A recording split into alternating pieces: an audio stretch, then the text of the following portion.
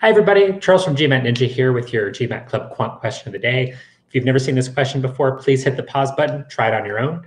And for the rest of you, we'll keep going.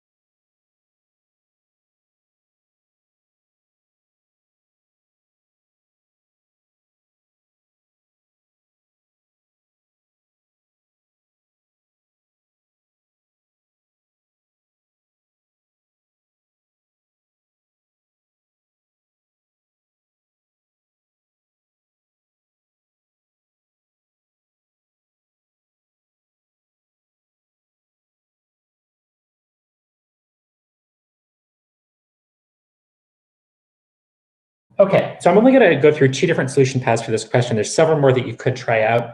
If you want to see a richer set of solutions, go ahead and visit us on gmatclub.com. Go ahead and Google this question. You'll find a whole bunch of different ways to approach it. Just going to go through two.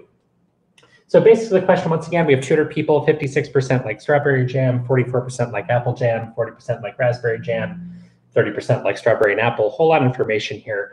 I'm going to go ahead and turn that into the number of people, since that's the units that the question is asking us about. What's the largest number of people who like raspberry only? A little bit easier to think about in this question. So I've got 112 people that like strawberry jam, 88 that like apple jam, 80 that like raspberry, and 60 that like both strawberry and apple.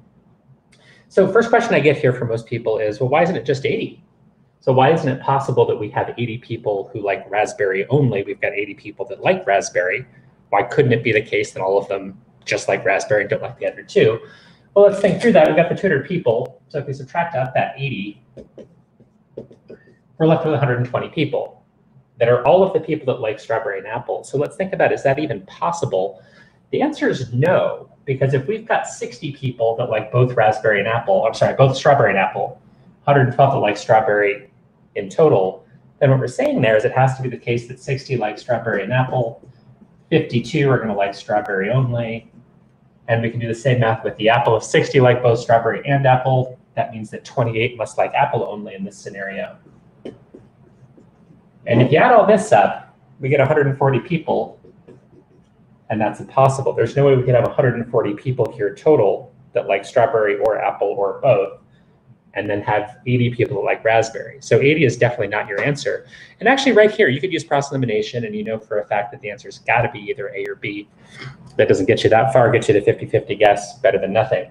So that approach isn't going to work. Let's try something else. Again, you could do this algebraically. I'm going to do it with the algebra here. Little Venn diagram, not something I'm a huge fan of for a lot of GMAT questions. In this case, I think it's the easiest way to go about it. Strawberry, again, we know we have 112 here. Apple, we've got 88 people. And this here is the people that like both apple and strawberry. Possible that they like all three, but this chunk right here has to be 60 people. So once again, we can go through that same intuition we had here. So if we're trying to figure out what's the largest number of people here, then at bare minimum, we've got another 28 over in this chunk. We've got another 52 over here. That's going to add up to 140 people. So there's that number again. And what does that tell us? Max, max, max. we get 60 right here that like raspberry only. And there's your cleanest solution, and you get an answer of B. Once again, come visit us on the forums if you want more options for how to solve this question. Again, I'm Charles from GMAT Ninja. Thank you so much for watching.